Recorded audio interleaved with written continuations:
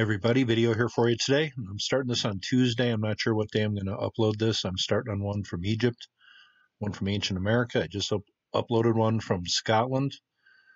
But today we are going to talk a little ancient America. I covered the ancient United States in April pretty thoroughly. Today we are going to go down to Alaska. I have mentioned Alaska in an ancient history news video. Well, today's a little different. Now, I marked that site right here called Mesa, just a general mile marker. I know it's 100 miles northwest of a certain region down here, so I know it's in this general area. And the butte, I think, or the mesa that this site is located on, I have a feeling it's right down here. This one right here, I could be wrong. It's not really vital exactly where it is, but it's right here somewhere in the Brooks Range, and people use this well back into the Younger Dryas and beyond for hunting, lookout type place. I think it's right down here. I know there's a stream running by it. I know there is another butte nearby. That'll give you an idea. Looking up at the mountains, the Brooks Range here, bunch of streams. Probably was awesome hunting back a long time ago. Here's a website from the BLM. We'll just read a little. Here's a look at that butte. Very pyramidal mountain there in the background. It says the Mesa Site. When did the first people come to the Western Hemisphere, and who were they? BLM scientists in northern Alaska are at the cutting edge of new theories about the first Americans. The emerging picture from their research heightens the complexity surrounding one of the most enduring anthropological questions of our time. It says, for much of the 20th century, scientists have scoured remote parts of Alaska for clues to North America's first inhabitants, Paleoindians. In 1978, when BLM archaeologists were surveying public lands north of the Arctic Circle, prior to oil exploration, they discovered several stone projectile points that had probably been mounted on lance-like spears. Initial radiocarbon dating indicated that the points were around 7,600 years old, not even close to the oldest artifacts found in the New World. But by the late 1980s, a more precise dating method had been perfected. Accelerator mass spectrometry that showed that some of the artifacts at the Mesa Site date from around 12,000 years old. The findings stunned archaeologists, and the Department of Interior subsequently funded a 5-year research project that concluded in 1997. Here's an article from 7 years ago, Climate Change and the People of the Mesa. Here's a look at the mesa and the surrounding area. It says Alaska was once a setting for an environmental shift, so dramatic it forced people to evacuate the entire North Slope, according to Michael Kuntz, an archaeologist with the Bureau of Land Management. It says about 12,000 years ago, as the North Slope evolved to what it looks like today, bison disappeared. The last evidence of the Mesa Paleoindians comes from around the same time.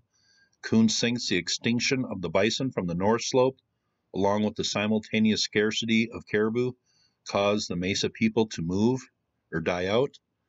Or maybe it was one swift blow that caused the melting of the ice caps, the megafauna to die, and these people to disappear. It says this is totally the effect of the environment, Kuhn says. Not only did it run the Paleo-Indians out of here, it made the place unlivable for anyone for 1,500 years. By examining bones and stone tools, archaeologists found that people moved back to the North Slope about the same time. Caribou returned after what seems like a population crash that lasted more than 3,000 years, right? The Younger Dryas period. Well, here's a PDF I found. This was excellent. A lot of good info. I cannot cover nearly all of it, but I'll go over some of the finer points here. Here is a mammoth, an American lion, a late Ice Age scene from the Brooks Range. The artist depicts here. Here was one of the areas around the Mesa Site they were excavating, work that wrapped up about 23 years ago. Now, just reading different websites, it was clear people were getting radiocarbon years and calendar years confused, but this website clears it up. They know what they're talking about. It says, Life at the Mesa. Without getting ourselves bogged down in further examination of the research data, the following sketch is how we think the people using the Mesa were conducting their daily lives 12,000 to 10,000 radiocarbon years ago. And in calendar years, that is 14,000 to 12,000 calendar years ago. And reading more precise dating, it's about 11,700 years ago that these people came to an end. Here's excavation and lake bed sediments at Lake of the Pleistocene nearby. Seems these people were taken out Younger Dryas period like the Clovis, or they seem to disappear like the Clovis did. Here's a look at a winter camp here in 1910. Talks about how they think these people lived kind of underground with a lot of sod and wood and pretty much a cover over their homes. It's pretty fascinating, people living in such a harsh area. They say that dogs were a major part of this encampment back in the Younger Dryas period because of the large lions and carnivores in the area.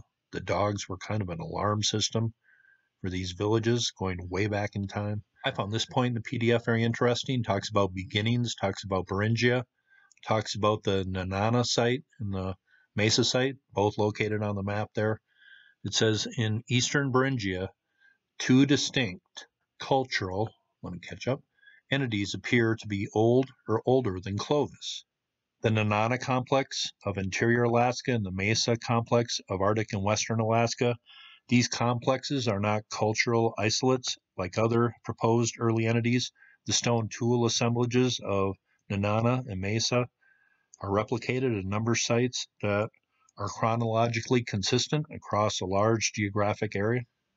It says the Nanana complex is Siberian, while the Mesa complex is classic Paleoindian. So how did this happen? Why are there two different yet contemporaneous Pleistocene cultural complexes in Arctic Alaska? And why are there classic Paleoindians in Alaska more than 3,000 miles from the North American High Plains, the heart of Paleoindian activity? Well, that is a good question. It talks about the Clovis theory, and maybe they weren't the first ones. It says, given the current archaeological data, it almost seems as though the Clovis culture spontaneously appeared in the high plains and southwest and then spread rapidly in the form of regional derivatives throughout the rest of temperate North America. However, aside from a good science fiction read, the creation of a cultural complex through spontaneous generation is a difficult concept to grasp. While there have been a number of older than Clovis sites brought forward, few survived the scrutiny they received. Nonetheless, there are very few sites that may indeed be older than Clovis, such as Monteverde, Meadowcroft, a few others. At present, however, sites such as these appear to be one-of-a-kind occurrences, which produce an often meager artifact assemblage and are found nowhere else, and display no apparent technological relationship to Clovis. For those reasons alone, they seem unlikely candidates as a source for Clovis. Ultimately, the Clovis progenitor must stem from an old world population, because that is where modern humans evolved. How and where that population arrived in the Western Hemisphere obviously determines the rest of the story. Here are some of the artifacts found at the site right here. Some big, some of them small. Fluted bifaces, core fragments, microblade cores. And then it comes down here. It says another unique artifact found associated with the site's microblade component was this lithic artifact, round, flat with a hole in the middle. They call it the roller skate wheel. The artifact shows evidence of human alteration. It may have been brought to the site as a natural curiosity, although we have no direct evidence for its use. We speculate that it could have served as a pendant or perhaps as an atlatl weight. There is a pendant or something they really don't have any explanation for. Here's a dating graph here. The Mesa Site dates, radiocarbon years. Got to change those into years ago dates. Seems to fall within the Younger Dryas period here. The yellow. These people seem to disappear at the end of the Younger Dryas. Here's a comprehensive chart. When the artifacts were found, laboratory sample number, location, conventional radiocarbon age, and remember you got to calibrate that up to figure out exactly how old those artifacts are. But this research here was very comprehensive, some new dating techniques. This place was taken out at the end of the Younger Dryas period. Here are projectile points of the Clovis and Folsom, and some other very early projectile points there. There's a Mesa artifact down there, bottom left. Here's a hearth found at the site. They found 15 hearths, and a few other things below the surface here. Here are some more projectile points found at the site, dating back over 11,500 years. Here's a comparison of artifacts from the Nenana site and the Mesa complex. The Nenana complex on the left, associated with people in Siberia. Mesa complex associated with American Paleoindians, here up in the Arctic Circle. Here's a herd of caribou near Iteriak Creek, adjacent to the mesa. Big herd of them there. It says the people that moved into the area and occupied the area 7,500 years ago did not utilize Mesa complex site locales as hunting lookouts. Suggests that the need to do so was a condition that was particular to the Pleistocene-Holocene transition period. Here's another link I will leave below, but Michael Coons is the one who led the research here, but just kind of summing it up. It says the composition of the Mesa artifact assemblage and its obvious technological association with Paleo-Indian cultures of mid-continent North America mark it as noticeably different from other ancient Arctic cultures. The presence of the Mesa complex demonstrates a previously undocumented cultural diversity in eastern Beringia at the Pleistocene-Holocene boundary. Here's the New York Times from about 20-some years ago. It documents these finds near here. It says clues to earliest Americans in 11,700-year-old campsite. So this news came out about 23 years ago. Just got to keep it alive. It's part of the big picture here. Here's some more artifacts. That one is very interesting. But I found this story perfect to go along with my Ancient America series and my Younger Dryas Cataclysm videos. People up here in the Arctic Circle, their artifacts resembled Paleo-Indian Americans from the upper plains. That's an interesting story in itself. There was people here that were associated with people from Siberia. Did they get stranded here when sea levels rose dramatically? Is that the explanation? Probably. It's a pretty interesting story. Hope you thought that was cool, and you all have. Very safe.